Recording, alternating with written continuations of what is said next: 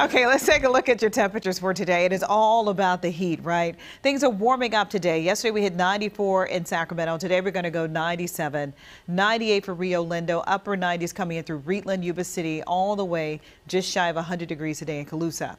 For the Central Valley, I'm going to go 98 for Lodi. I'm going to go 99 for Stockton. Similar conditions all the way down in Turlock as well as into Modesto. Temperatures not quite as hot for the foothills as well as for the Sierra, which is to be expected. Upper 90s coming in for Lincoln as well as into Roseville. You move up in elevation, temperatures shaving almost 10 degrees. 87 for Forest Hill, 85 coming in for Pollock Pines, and near 80 degrees for Truckee as well as for Incline Village.